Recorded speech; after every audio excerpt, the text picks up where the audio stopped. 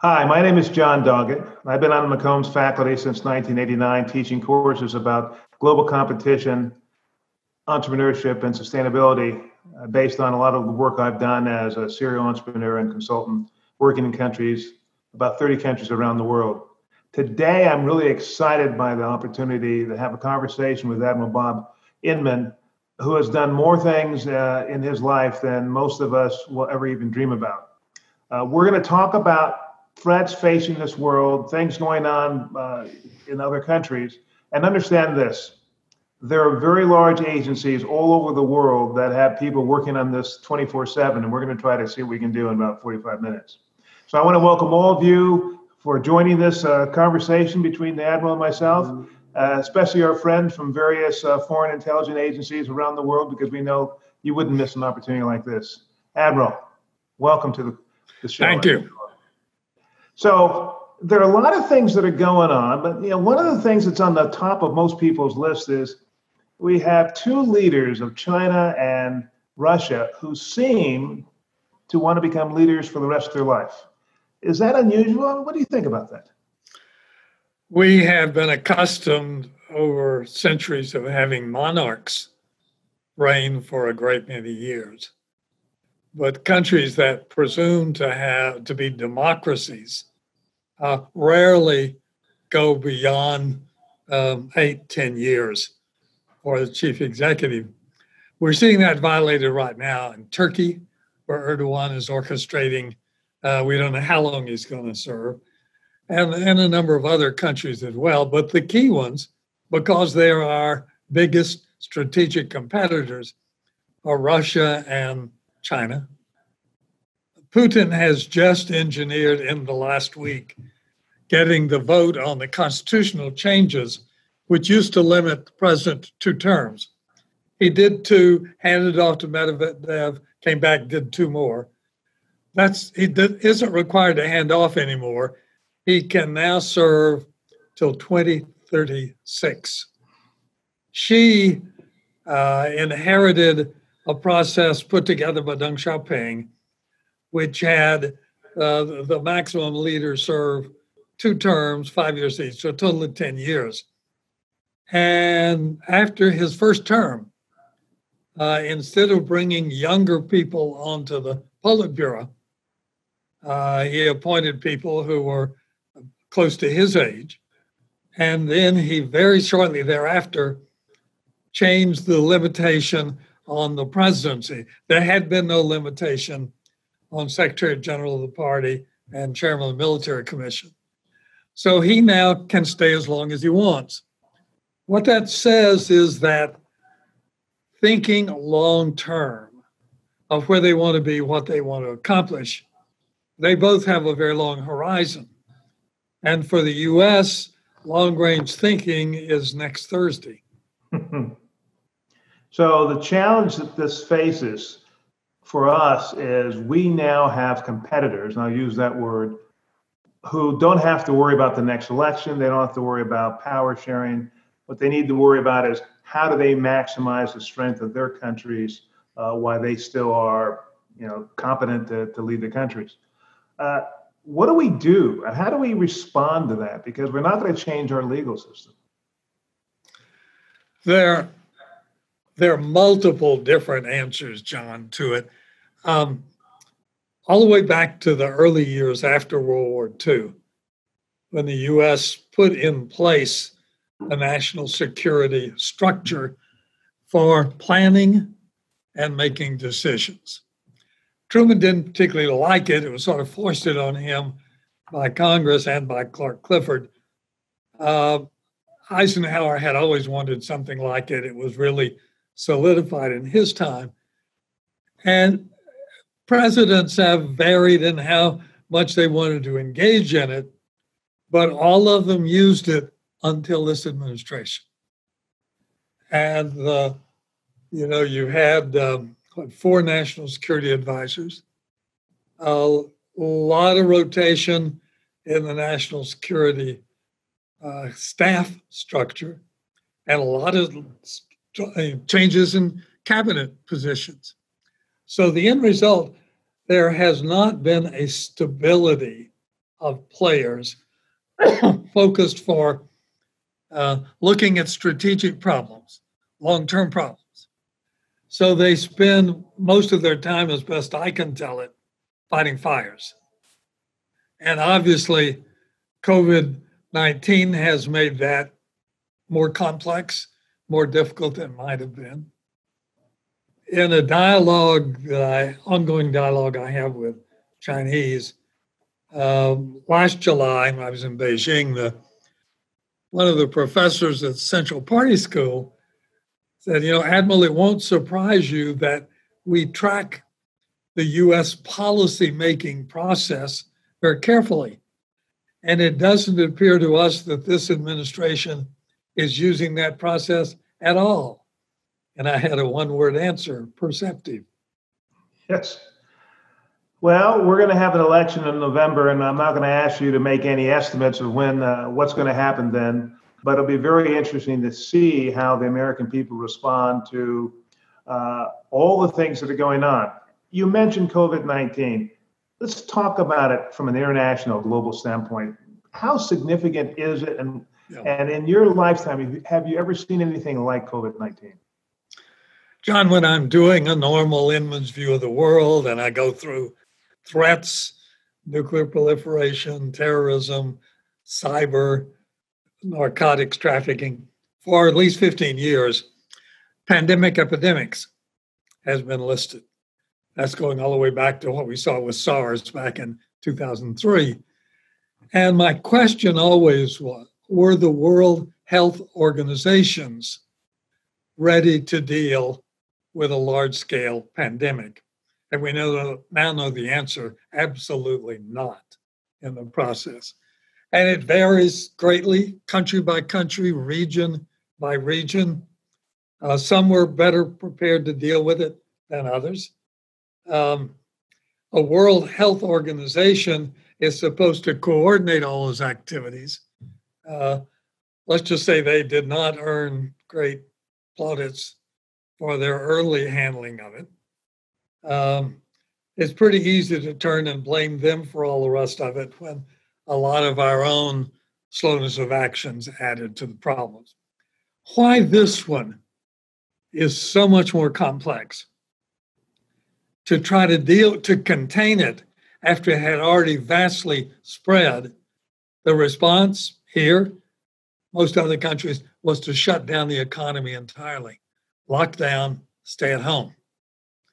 So we had the kind of dramatic collapse of jobs that we haven't seen since the time of the Great Depression in the 30s.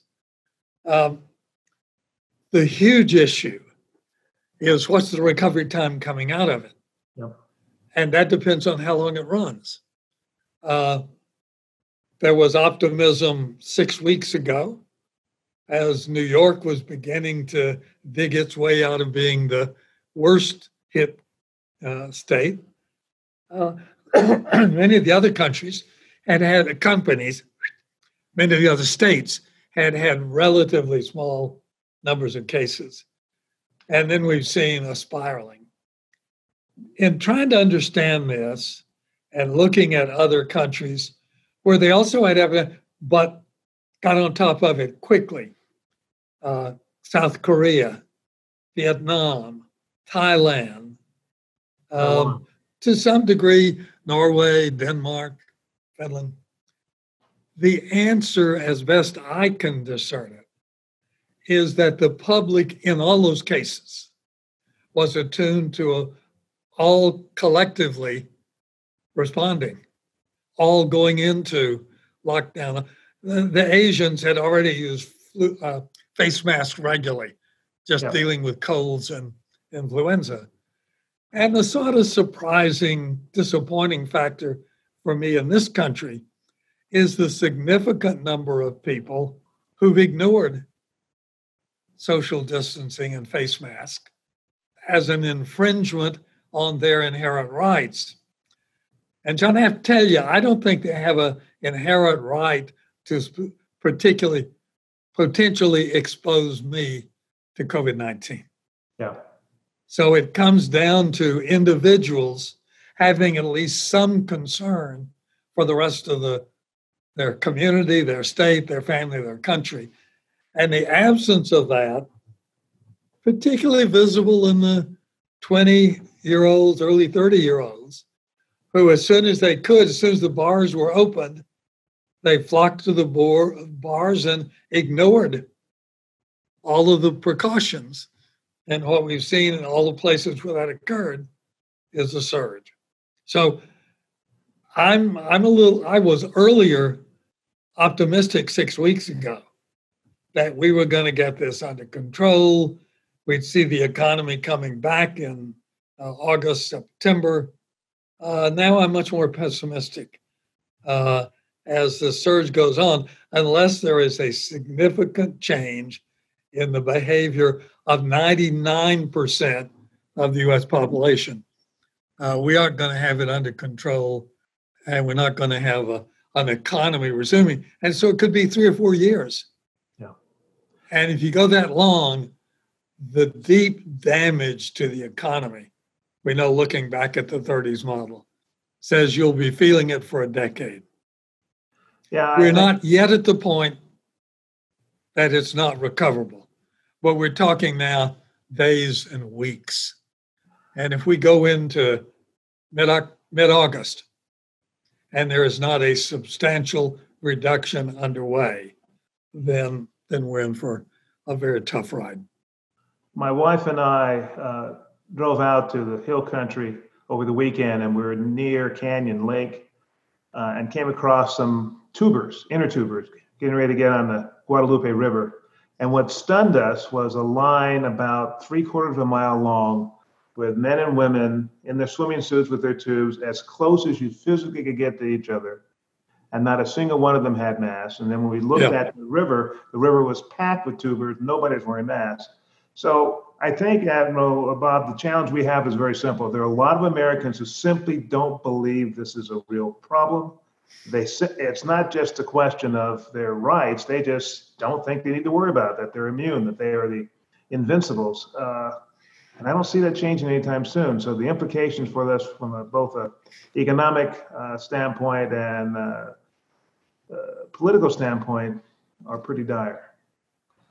Well, I think the Congress is going to get their act together over the next 2 weeks, recognizing that we're not near the end. I don't know what another package will look like, how broad it will go, how deeply it will reach. Given the scale of unemployment, the fact that people have been able to still purchase food, that there have been ready supply of food bank handout, has kept us from having the kind of disaster that could occur. But you do have to worry for the long term, John. Does debt matter? And at the rate that we're piling it up, as long as interest rates are practically zero, it's not that big a deal. The Federal Reserve still has some more firepower.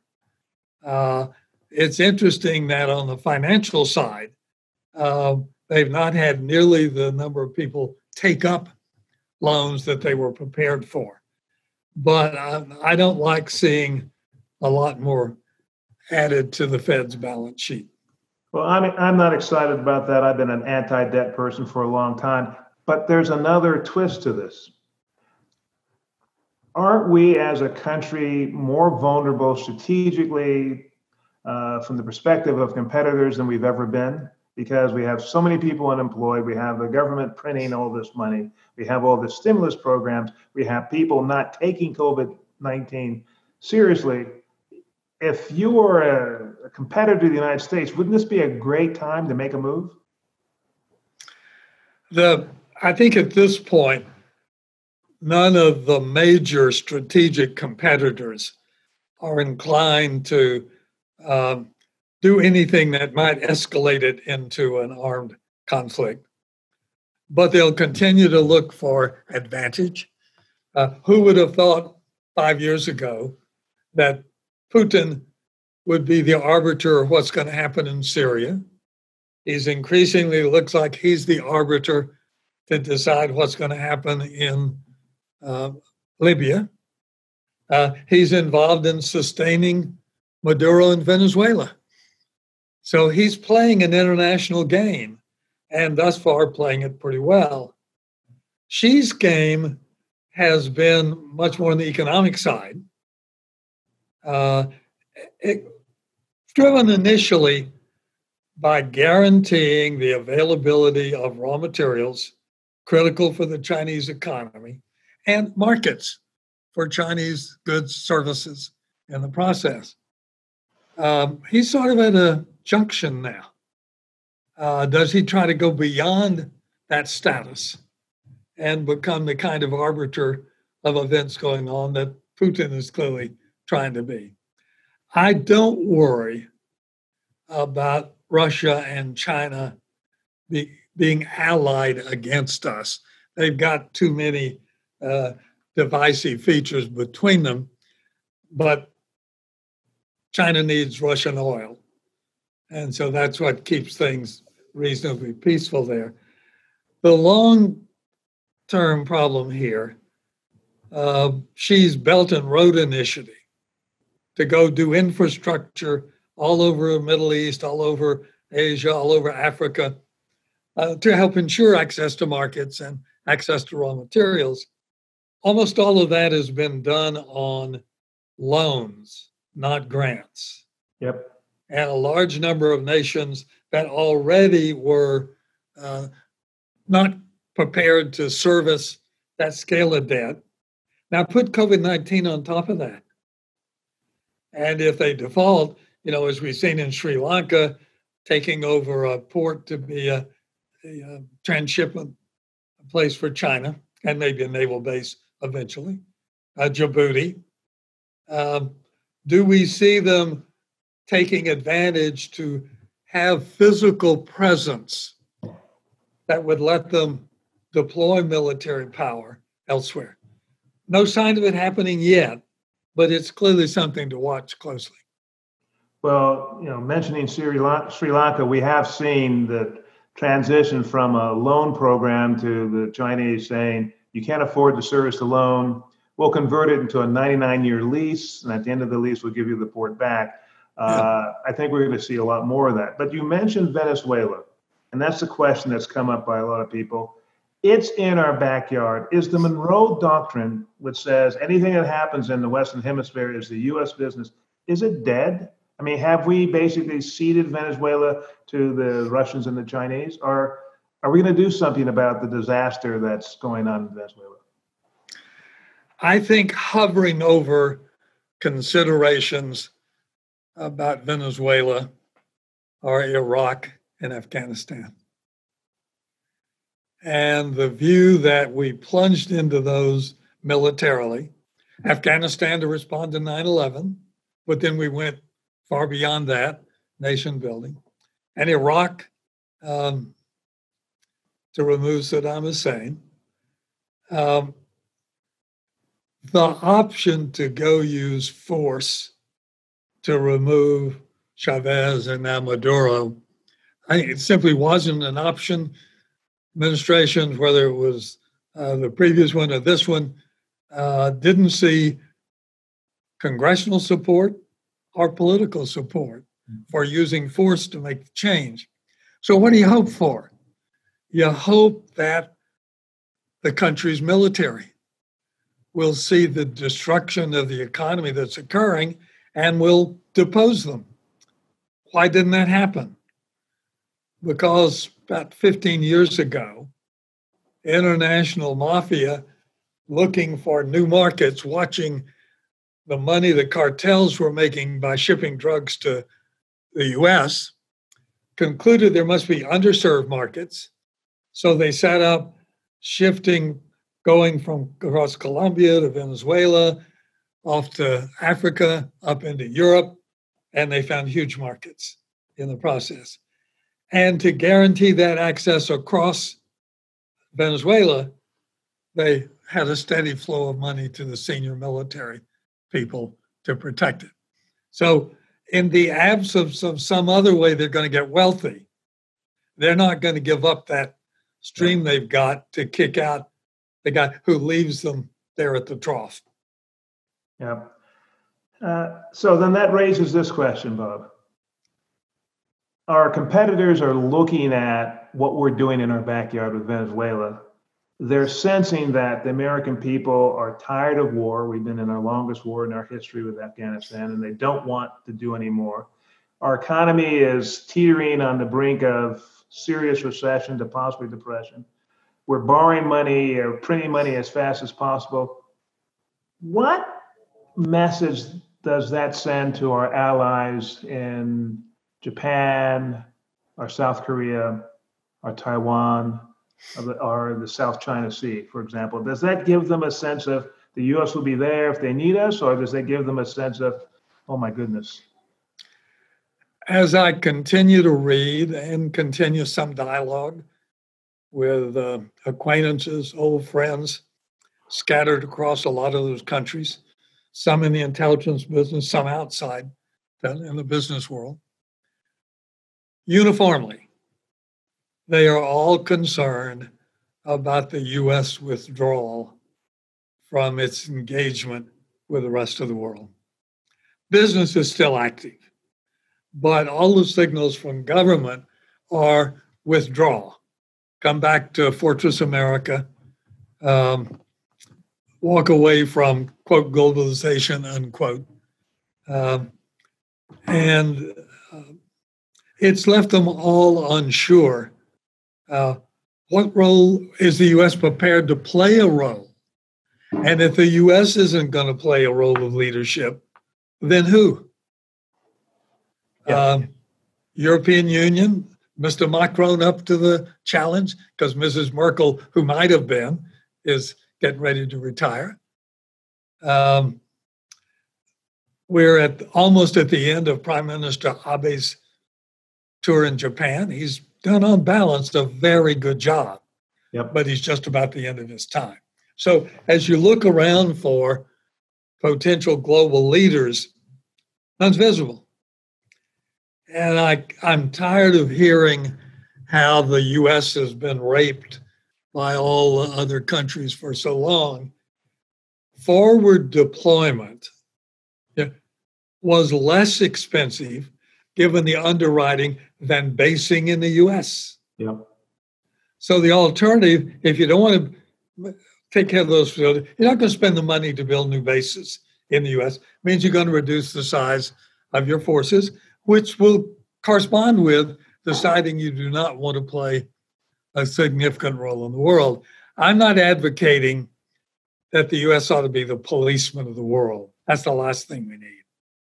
But the stability, big word for me, stability created in economic activity by alliance, NATO, alliances in the Pacific, have had an awful lot to do with not only booming economies, but the availability to people who are just above the poverty line, but they're going to shop and they can find high quality goods at prices they can afford at Walmart, Target, et al.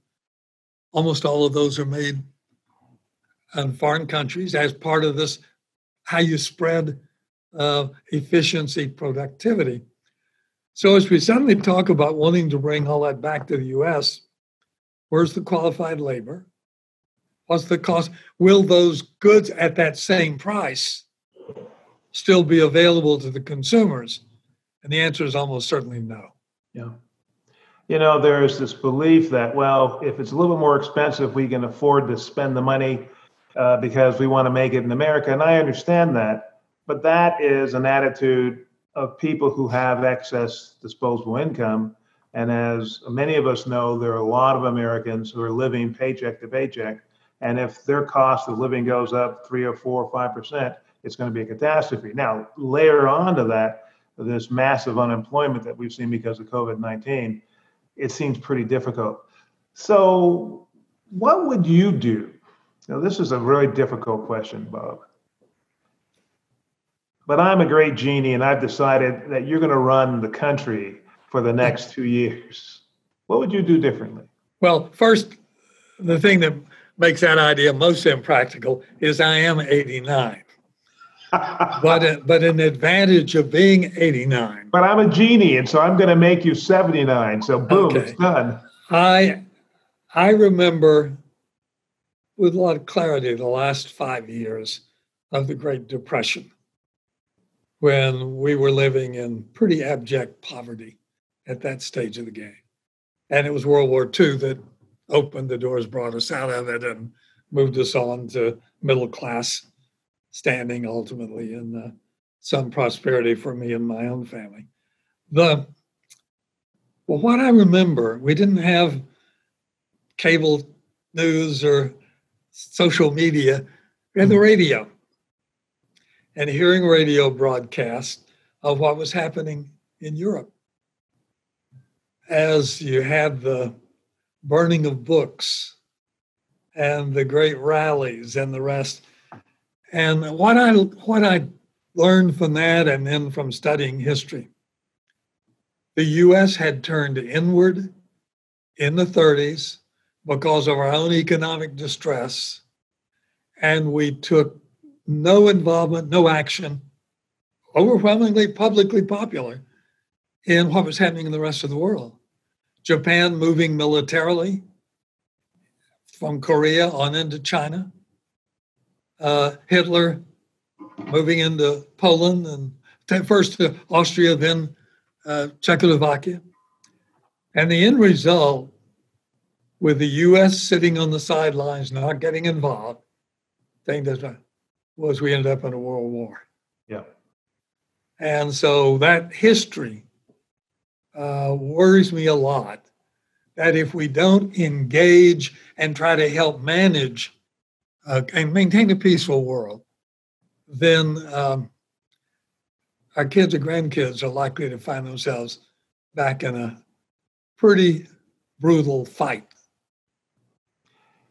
We have time for another question from me, and then we could go to Q&A from our viewers. The Chinese have just announced that they plan to put a colony on the moon by the year 2036. And I've been following Chinese military pronouncements since the late 90s, and they've very clearly stated they're going to launch people into orbit, which they've done. They're going to put a man on the moon, and then they're going to put a colony on the planet on the moon by the middle of the next decade. So here's my question. If the Chinese are able to colonize the moon before we do, isn't that game over militarily? Yeah, are they able to put people on the moon? Are they able to establish an operating base? Maybe over time. Colonizing the moon is a bridge too far from where they are. They've got the capability. I know they probably the ambition to do it, but I remember some of those same people saying to me 6-7 years ago that China was going to pass the US as the world's largest economy by 2015 or 2020 at the latest. And then we woke up and began to compete again in the process. And if we, in fact, get our act together now in dealing with COVID and the sort, we can remain the leading economic power in the country. There's a new book by Bob Gates called Exercise of Power. And he goes through the 8 different presidencies, most of whom he served in one role or another. And he makes a big point that we talk about power, we tend to think just about military power and how much economic power, the dollar as the current reserve currency of the world, foreign aid, health aid, other things, how all of those come together. He doesn't refer to them as soft power, as Joe and I used to. He refers to them simply as elements of power. Yep. And on the occasions when administrations have seen fit to marshal those elements, outcomes usually been positive. You know, one of the things that I want to talk about, and then we're going to go to the questions, is the immigration decisions about H-1B visas, about F-1 student visas. And so here's my hypothesis, and I'd like you to respond to this. I believe that the most efficient expenditure of dollars for national security for the United States is to encourage as many students from around the world to come to the United States, to go to school at our universities, to be infected with our way of doing business, our value system, and then send them back home. What do you think of that hypothesis? Well, I'd like to keep some of them here. Some of the ones who have turned out to be the brightest innovators. I've been a trustee of Caltech for 30 years. Okay. And what I learned from interacting with the faculty in the sciences, the Chinese graduate students they consider some of the very best at helping them push the frontiers in research. So they're exceedingly reluctant to see any cutback. But standing back and looking at poor decisions, when we made the decision to embark on international supply chains, global approach to manufacturing just in time, what we did not do was put in place the ability to retrain the workers who were going to be displaced to go do the jobs we needed in the evolving industries. And we solved instead by H-1B visas, bringing in very bright youngsters from India, other countries, who turned out to be terrific coders and on beyond that to do many other things. The failure to have focused on retraining U.S. workers to help put us in the direction of the deficit we have now, the income inequality, is a direct reflection of that. Not at the very top, that's a tax issue, but broadly for the bulk of the economy. We are a nation of immigrants. I've watched waves of immigration in my lifetime. And whenever we got one, whether it was from Vietnam after the collapse of that war, whether it was coming from Mexico, wherever, first generation scrambled, but became self-sustaining. Difference was they had papers. They had a potential path to citizenship. And suddenly when Mexico had its terrible recession in 96, 97, what we got was a large exodus of people into the US with no papers. And we moved to 11, 12 million people, undocumented. And unlike those earlier immigrants whose children spoke English and third generation went on to be professionals, challenge here is because they did not assimilate, fear of arrest, fear of being shipped out. Then we have now a whole new underclass of people without the same education skills. And this is where, again, it's the next generation, the generation after that, where we pay the terrible price of talent we didn't get or keep. Yeah. Finally, I have to be a little careful on this one. We opened up the doors in 79 for Chinese students to come to the US. And they came in the 100,000s category, a couple of 100,000 in the first group. Amazing number of them were children, grandchildren, nieces, nephews of people who were in the Central Committee, people who were running the country. Came to get a better education. And that has continued. Most have gone back, but there are now people who understand the U.S. and want to dialogue with the U.S.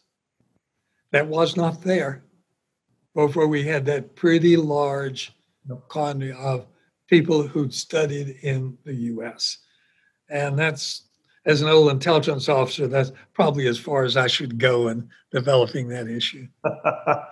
Well, what really frustrates me when I listen to our colleagues in Silicon Valley arguing for more and more H-1B, more and more H-1 international students being allowed to stay, and I want them to stay. I have plenty of friends who are coming from various parts of the world. I never hear Silicon Valley talk about its responsibility to training Americans to be competitive. And it's just such a short term, we protect our stock options, screw America. And it's really unfortunate. So here's the first question from the audience. Hong Kong. China is moving aggressively with this new national security law, with this new national security agency. It's told the Taiwanese representatives that they will not get their visas renewed in Hong Kong unless they agree that there's only one China and Taiwan's part of it. What the heck is going on now?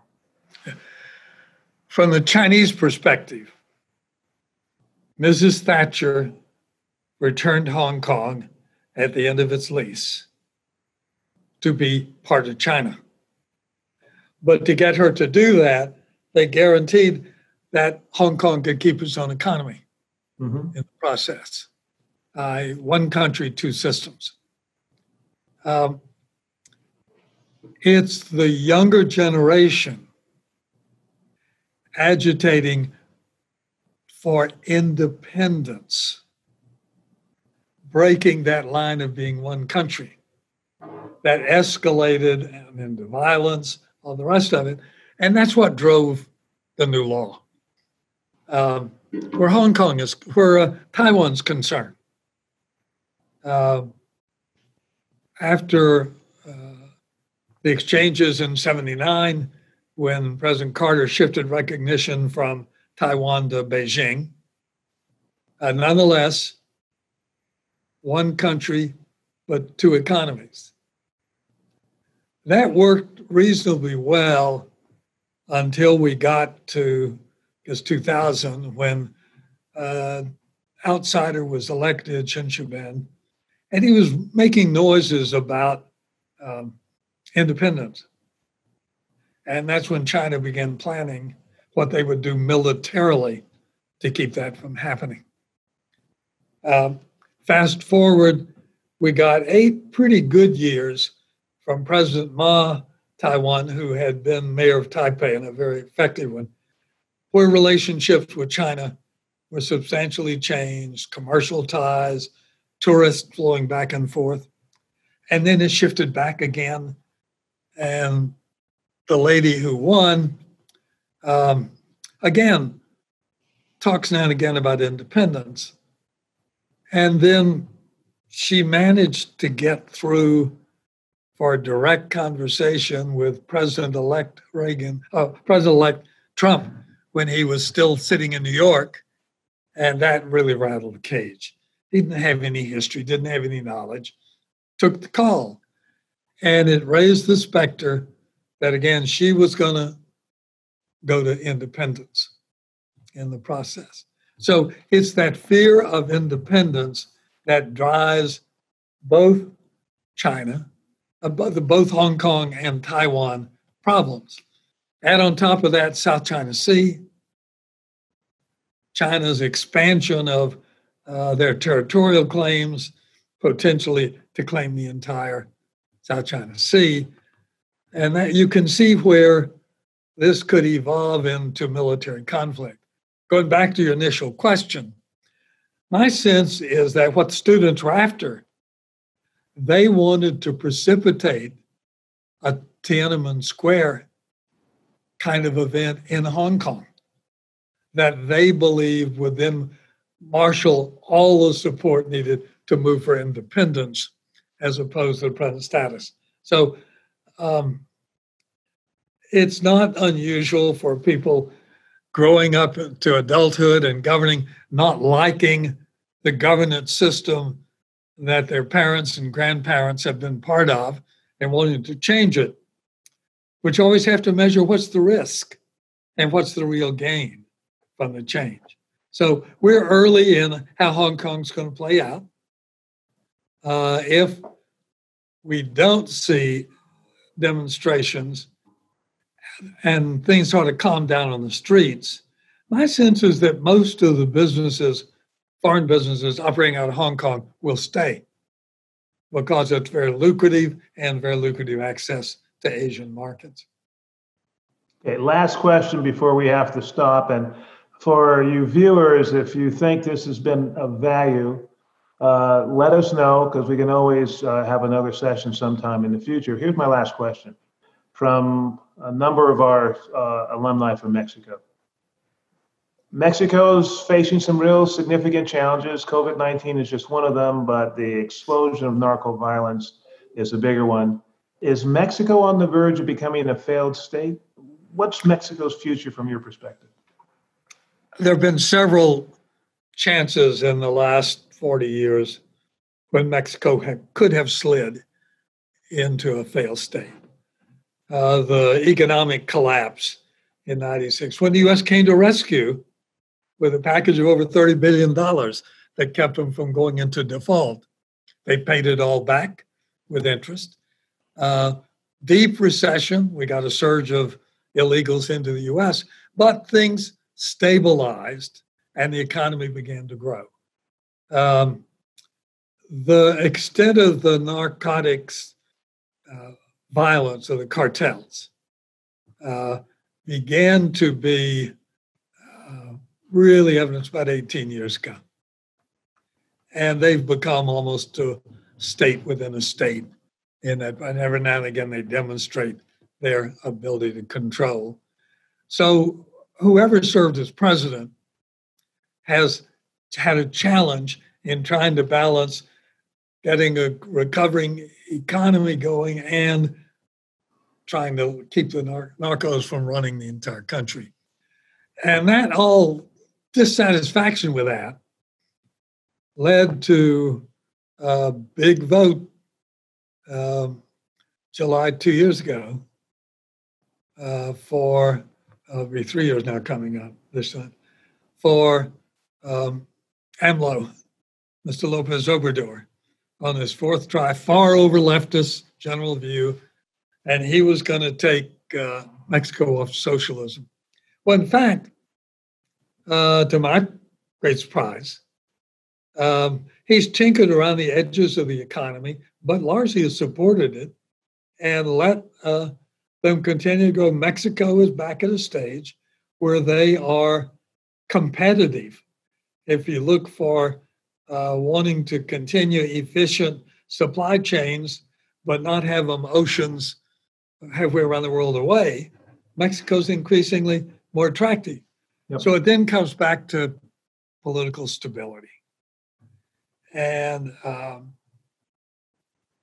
previous president told us that he could never solve the cartel problem in Mexico unless we could reduce the demand in the U.S. And it is the fact that that demand remains as high as ever. I put that up parallel to what we were talking about earlier about defiance of standards for social distancing and masks and the rest we're seeing now. And that demand produces such a torrent of cash south. But it also does fund a lot of activities in the process. So, no, I don't think Mexico is at this point on the verge of a failed state, but it is a troubled state, not reaching anything approaching its potential because of its inability to control and expunge the narcotics trafficking. So we have a few more minutes. So here's a follow-up question. If we look at Colombia, it was a narco state. They seem to have had a reasonable amount of success in making a transition, in part, as you said, because the narco state is easier to do business in Venezuela. But there is a group of people who believe that if we completely legalize drugs or decriminalize drugs in the United States, that the violence of the narcos in Mexico and on the border is going to disappear. Do you agree with that? And they probably also believe in the tooth fairy.